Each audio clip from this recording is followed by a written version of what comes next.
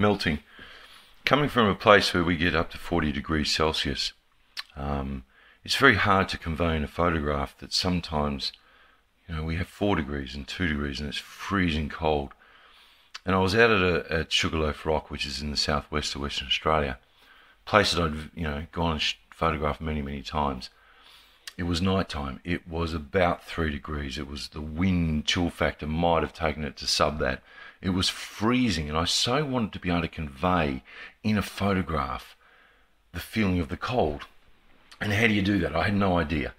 I tried that night, it didn't work. I went back, I tried, it didn't work, and probably 10 trips later, I came up with a nighttime photograph shot in black and white to try and put across how cold it is, how stark it is.